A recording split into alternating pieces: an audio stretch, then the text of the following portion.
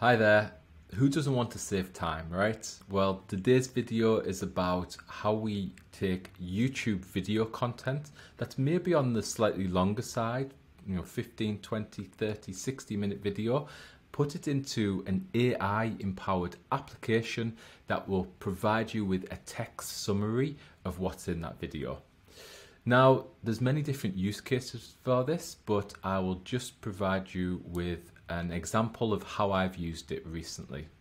So I've been involved in some design-based research, and at a certain point I came across a concept that I needed to find more information about. The concept was conjecture mapping. So the first thing that many of us do is we go to Google, put in the concept that we're trying to learn more about and see what comes up, and you have to kind of trawl through a lot of that feedback and figure out which stuff is useful and which stuff isn't.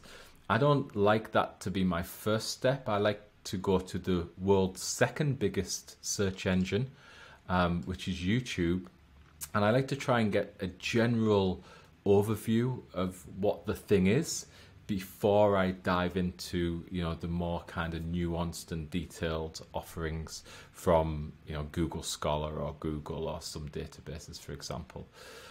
So I go to YouTube and I put in conjecture mapping, and I can see that there's some stuff there that's not relevant, but I can see the top option here is stories from the field, research in design-based research. So I know that's very much aligned to what I'm looking at, but I can see it's almost 1 hour long.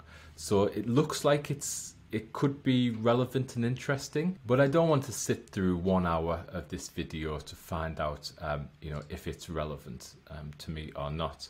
So what I'm going to do instead is I'm going to take the URL and I'm going to head over to this tool called Summarize.tech, and it just tells me here, it's very simple, it's free, it tells me to paste the URL, so I'll do that and I'll submit. And straight away it's going to give me an overview of what this video is about, so I'm going to click more, and it gives me a breakdown. In this section, the speakers discuss the importance of thinking more carefully ahead of time about expected outcomes when conducting DBR research. Okay, this seems all very relevant. Okay, here, this section explains that they do not see conjecture mapping as a specific research methodology. Okay, so this is something that could be interesting to me to find out more about. So I'm going to click on the timestamp, and it's going to take me to that part of the video directly. Is aligned with any particular.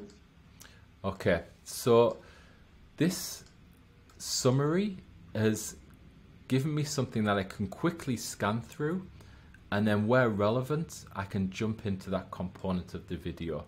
And you can imagine this is useful for maybe other lectures and other ways of kind of quickly condensing large videos down into a summary that you can deal with and understand whether it's something useful for you.